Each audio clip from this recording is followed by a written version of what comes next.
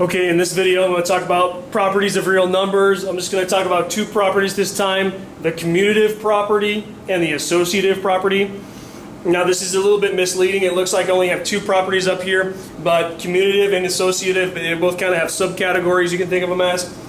There's the commutative property of addition and the commutative property of multiplication. Also, the commutative property of addition and the commutative property of multiplication. And I'm going to show you the difference between the two. I know it only looks like two of them up there, but actually there's four different properties here. Okay, first thing I'm going to do is I'm going to talk about what their definitions are, and then I'm going to give the algebra for them using variables, and then I'm going to give number examples of them. Okay, first off, the commutative property. Commutative property simply states that I can add or multiply two numbers in any order. It does not matter what order I add or multiply them in. And so that gives us the difference between the commutative property of addition and the commutative property of multiplication. But again, I'll show you the difference between the two. So for the algebra portion, what I'm going to do is I'm going to show this first the commutative property of addition. I'm going to show that first. Let's just use some random variables. Doesn't really matter what we use. Let's do something simple. A plus B. Okay, according to the commutative property, if I have a number plus another number, in this case A plus B, it doesn't matter what order I add them in. So what I can do is I can actually switch these up. I can say B plus A is also going to give me the same thing. Okay, so that's the commutative property of addition. So that's with algebra. Now let's do that with numbers.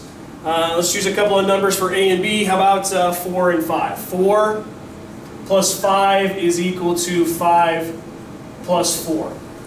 Okay, now these are pretty simple numbers to use. So if I take 4 plus 5, I get 9.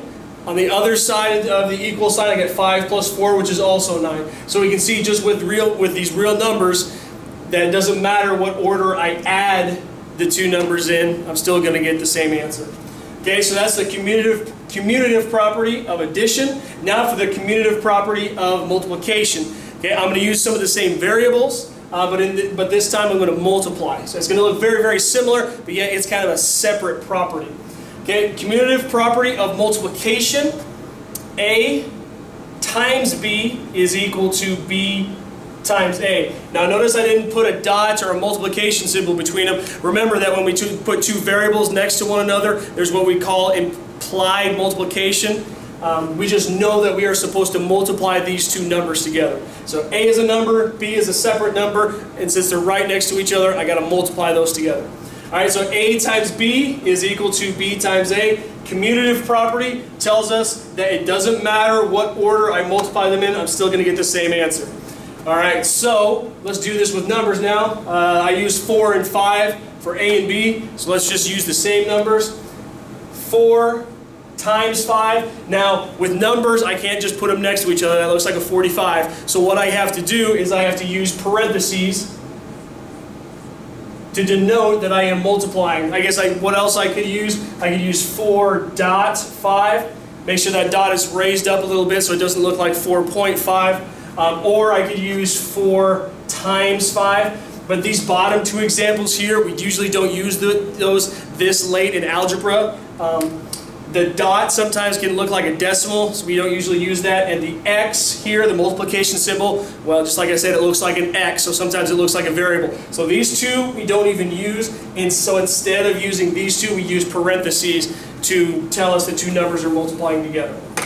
Anyway, so that's 4 and 5, and again, commutative property of multiplication tells me it doesn't matter what order I multiply them in, so I'm going to switch these up. 5 times 4. Okay, 4 times 5 is 20. 5 times 4 is still 20, so you can see that it doesn't matter what order I have the numbers in, I'm still going to get 20. Okay, so that's the first property, commutative, but there's two kind of subcategories. Commutative property of addition and commutative property of multiplication. Okay, so there's two of them there. I know it doesn't look, I didn't write it up there, but there are two of them there. Alright, so next is the associative property. Commutative property is when we have two numbers together. it doesn't matter what order we multiply two numbers. So commutative you can think of as, I can think of it this way, it's how we add or multiply two numbers. So that's commutative property. As opposed to associative property, we actually have groups of numbers, or a group of numbers. We'll call it a group. A group of numbers. Okay, so that's actually the big difference between the two. Is commutative property is how we look at two numbers, how we add or multiply two numbers. Associative property is how we add or multiply a group of numbers. Okay, now let's do it with the algebra and with numbers to get an idea, or a better idea of what these two properties are. Okay, so I'm going to use some variables again. I'm not going to use a and b, so let's use something else. I'll use x, y, and z. Those are other common, famous variables that are used. Okay, so we have x plus y plus z. So here's my group of numbers. So again, two numbers, a, b, and group of numbers, x, y, and z. So you can see the definite difference between commutative and associative. All right, so if you remember your order of operations, PEMDAS, parentheses, exponents, multiplication, division, addition, subtraction. Whenever you have addition here, I'm supposed to add these from left to right.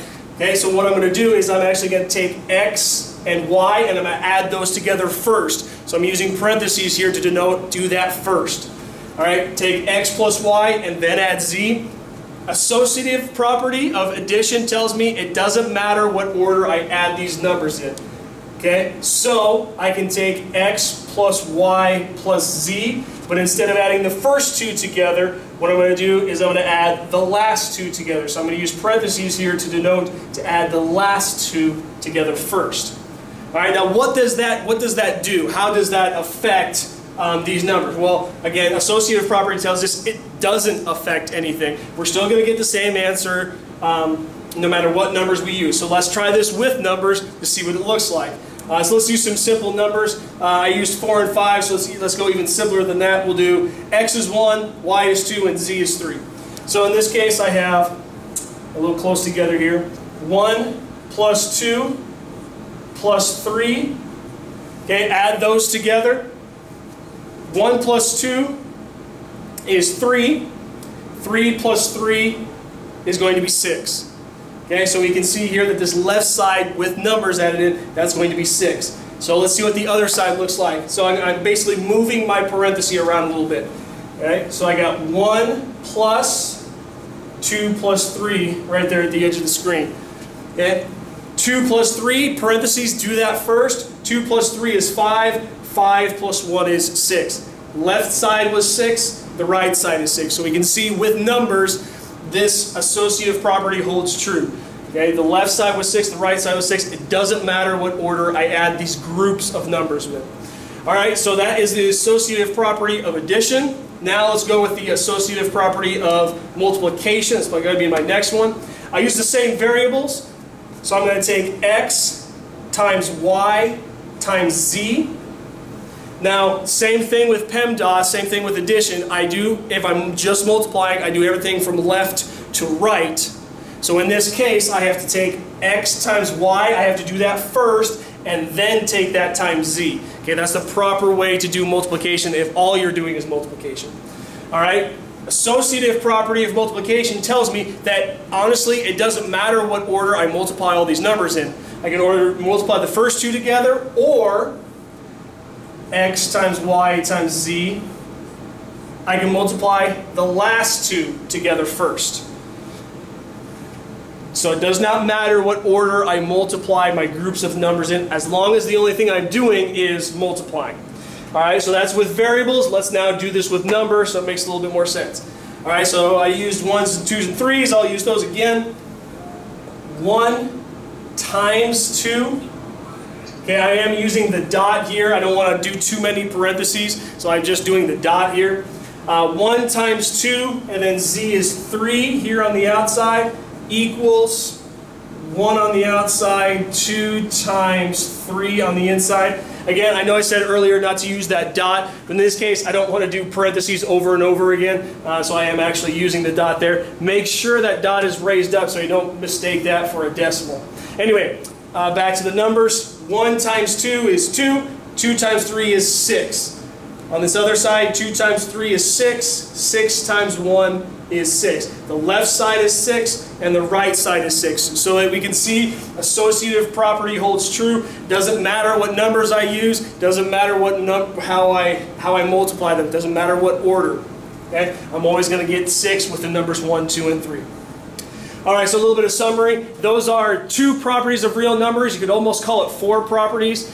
We have the commutative property of addition, commutative property of multiplication, and again, that property states that it doesn't matter what order you add or multiply 2 numbers, which is different from the associative property. Okay, associative property of addition, associative property of multiplication. That tells us it doesn't matter what order you add or multiply group of numbers. It could be 3 or 4 or 5 numbers. It doesn't really matter. In this case, I'm just using 3.